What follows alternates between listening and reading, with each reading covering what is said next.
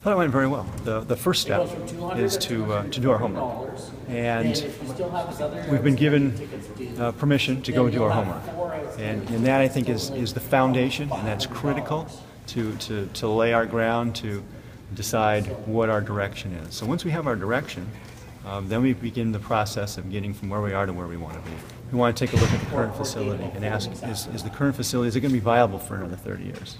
And if not, and what would it take in order to make it viable for another 30 years? And if the answer to that question is yes, we also have to take a look at, well, is this really the right location for the next 30 years? But if the answer is no, then okay, what location would be the right location, and what size facility, what attributes does that facility need to have in order to serve the community well for the next X number of years? So this is all going to be part of the scope of the analysis that we do. So this project, this market analysis, is a very important, critical first step for us.